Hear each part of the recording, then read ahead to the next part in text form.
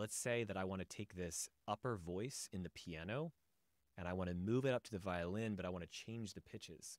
So as you can see, I've made my selection, but I've accidentally selected these lower voices.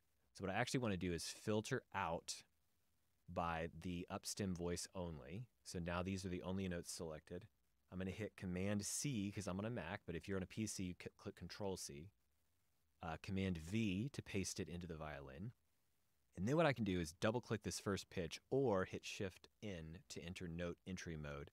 And then all I have to do is either go over here and click this little padlock, or I can just press the letter L on my keyboard. Now it is done is it is going to lock these rhythms in place so that new pitches can be entered in place of the ones that are there now. So I'm going to enter some absolutely terrible counterpoint here really fast, just at random because we don't care what the notes are. I'm just entering notes on my keyboard. Again, we would probably change the octave and do all kinds, But do you see how cool this is? Like, what in the world? Like, what a great feature. So I hope you'll check it out. This is Dorico Pro. I don't know if this is available in other versions of Dorico, but if you have a lower version of Dorico, you should definitely try and see if this is available. It is a really cool feature. And yeah, happy writing.